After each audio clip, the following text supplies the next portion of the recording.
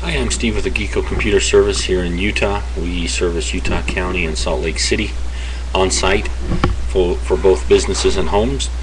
Wanted to talk about some of the computer experiences we had this week. One of them was where we were called in to take care of a situation where Internet Explorer would not connect to the internet.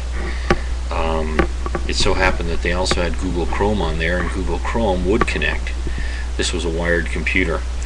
After looking at it and disabling everything in msconfig and rebooting, it continued to not bring up the internet in Internet Explorer.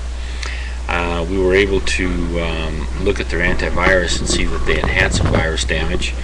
We then downloaded Malwarebytes, malwarebytes.org, and after installing it and running a short scan, not even a full scan, it found quite a few problems, like 102 things. It removed those things. We rebooted and tried it again, and lo and behold, Internet Explorer started working again. So we did a full scan and cleaned it up completely, and it seems to be in good shape now.